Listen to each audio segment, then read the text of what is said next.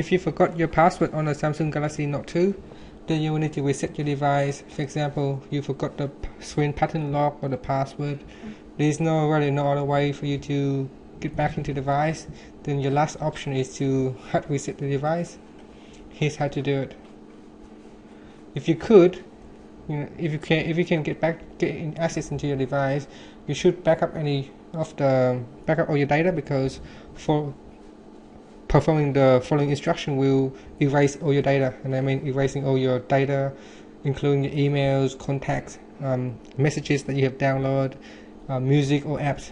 Your phone will completely be wiped out and return to the default factory settings. So you can use Google Backup, Clockwork Mode, Titanium Backup, and Android.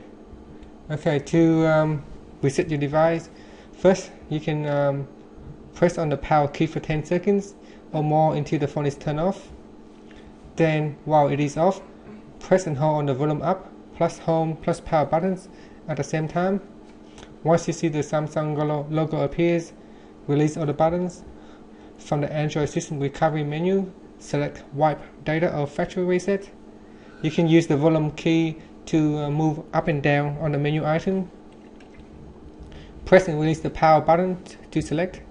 Now confirm your action by selecting Yes, delete all user data, and finally select Reboot System Now. Alternatively, if you can get access to your phone and you just simply want to wipe all the data on your phone, you could use a special code asterisk 2767 asterisk 3855 hash. So basically just launch your dial pad and key in the number, then tap on call, and your phone will automatically start to reset itself. Using this method, you will not have a chance to back up your data. It will not ask you to confirm. So you basically will lose your data if you go ahead. Thank you for watching this video. We hope you have found it helpful. Please subscribe to our channel for more tutorials.